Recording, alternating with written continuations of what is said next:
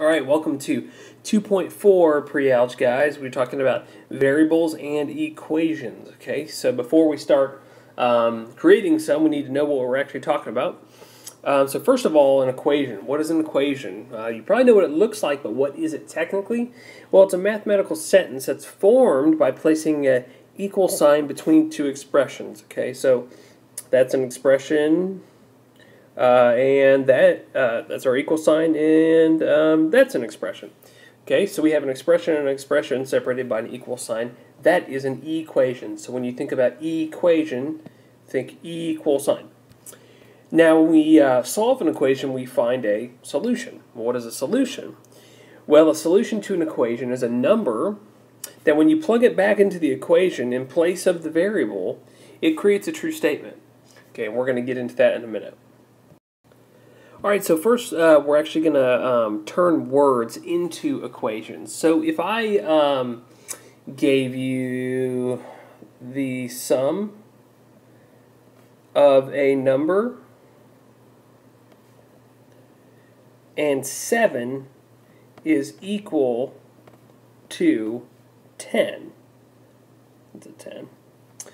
How do we turn those words into an equation? Well, the sum of a number and 7, so we're talking about addition, and we're adding a number and 7, and it is equal to 10. So there you go. It's as simple as that. So why don't you try this one? Pause the video, see if you can form the proper equation, play it when you're done, see if you got it. Alright, the quotient of 4 and a number is 48. Okay, so what do we start with? Well, the quotient of, so we're talking about division, and we'll use a fraction bar, or a division bar, it's fine. Either way, the quotient of 4 and a number. So what comes first? Well, the 4 comes first, so he's going to go on top.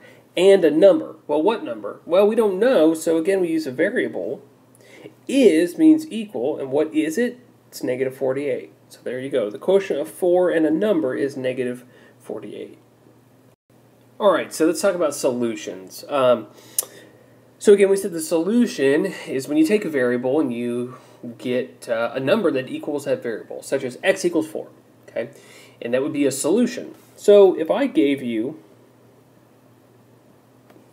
that equation, 2x equals 10, and I said, I want you to tell me, is 4 a solution? Okay, so I give you x equals 4, and I ask, okay, is that a solution? Well, how would you figure that out? Well, you take that 4 and you plug it in there for x, and you'd see if it gets you a true statement. Okay, so 2x really means 2 times x, so now we're taking 2 times 4, and we're saying, does that equal 10? I'll put a little question mark. Well, 2 times 4 is 8, and last time I checked, 8 did not equal 10, so we would say that 4 is not a solution. Alright, so I want you to pause the video and I want you to try this one. I want you to figure out if negative 8 is a solution of this equation here, y minus 4 equals negative 12. Pause it, try it, play it, see what you get. Okay, so hopefully you took this negative 8 and you plugged that in there for y. We take what they're proposing the solution might be, and replace it with the variable, or the variable with it, and now if I rewrite this, I get negative 8 minus 4 equals negative 12. Well, I'll put a question mark there because now I'm testing. So negative 8 minus 4, well, that's negative 12 equals negative 12, question mark? Well, actually, yeah, negative 12 does in fact equal negative 12, so we would say that negative 8 is a solution. Alright, so what if they don't give us a solution? They say, hey, see if this works. And they just give us something like that,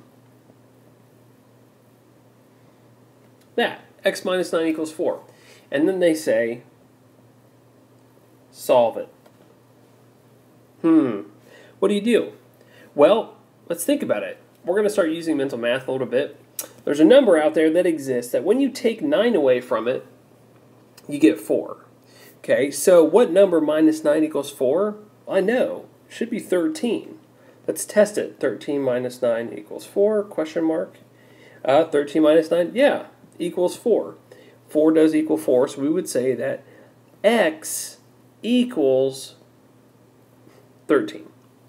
Okay, why? Because 13, when we plugged it in there for x, we replaced x with 13 in that equation, we got a true statement. This produces a true statement. So why don't you pause the video, try this one, play it when you're done, see what you get. Okay, so this says, and I should have said it, it says solve. It's the directions there. Solve the equation. So 11 minus p equals 14. 11 minus some number gets us to 14. Well, that's kind of odd because if I had a number line, 11 would be here, 12, 13. 14 would be there. And usually if I'm subtracting, I'm going this way, but if I subtract, I'm going to go here, I need to get here. How do I get to 14?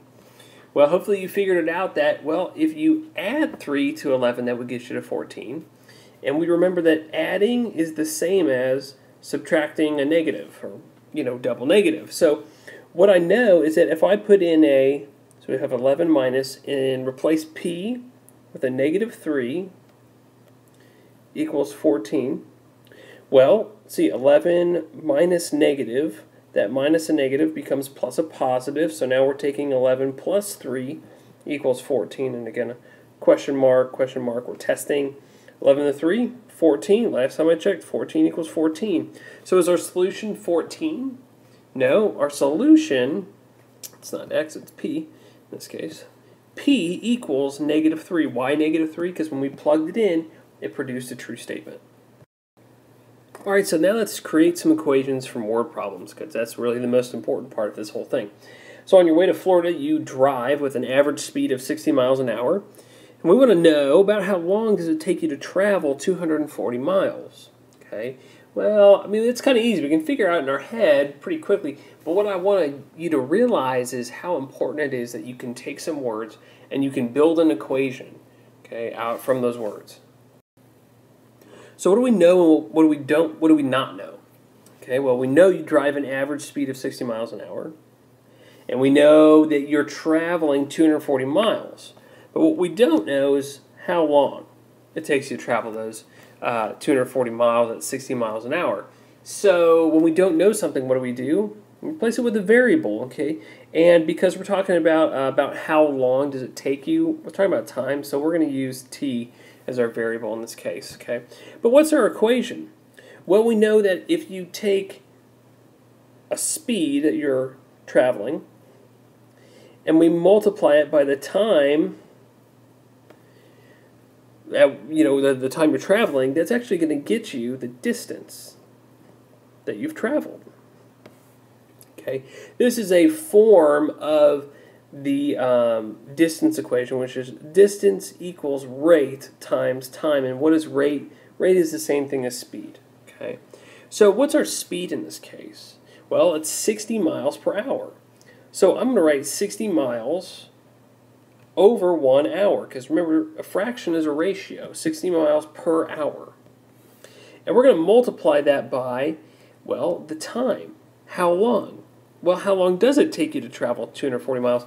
Well, we don't know. So it's just going to be X amount of hours. Okay? And that's equal to a distance. Well, what's our distance we're going? We're going to travel 240 miles. Okay. So how do we go about solving this? Well, 60 miles per hour times how many hours is going to get you 240 miles? Well, you know what I can do first to try and simplify things? I'm trying to get something that equals miles. Okay, so on this side of the equation, I got some kind of complex stuff, but it has to equal miles over here too. Miles has to equal miles. I can't have distance or time equaling miles because time and miles aren't the same thing.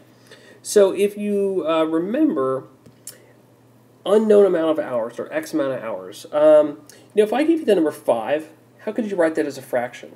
Remember, we could do 5 over 1. So if I give you X hours, I can write that as X hours over 1, and I haven't really changed the value. Now, what does that help me do? Well, I can cross-cancel some things. And what can I cross-cancel? Hours. 1 unit of hours is on bottom of one fraction, and that's being multiplied by a fraction that has hours on top. 1 on top, 1 on bottom means canceled.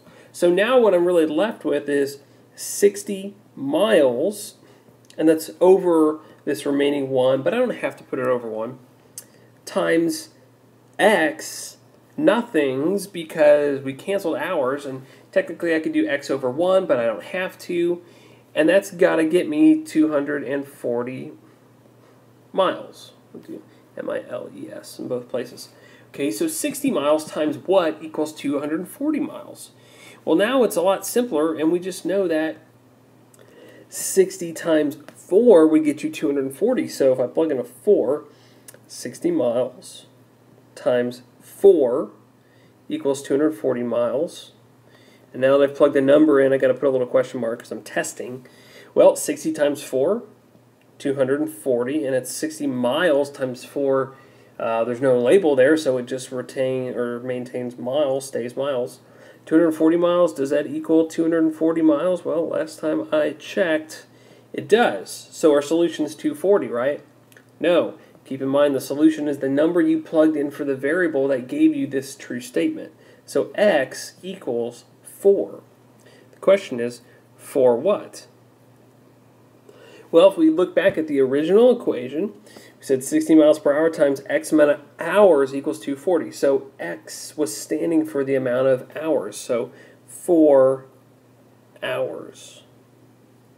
And that's our solution. All right, so that's all I have for you guys today. I hope you liked the video, and I look forward to seeing you all in class.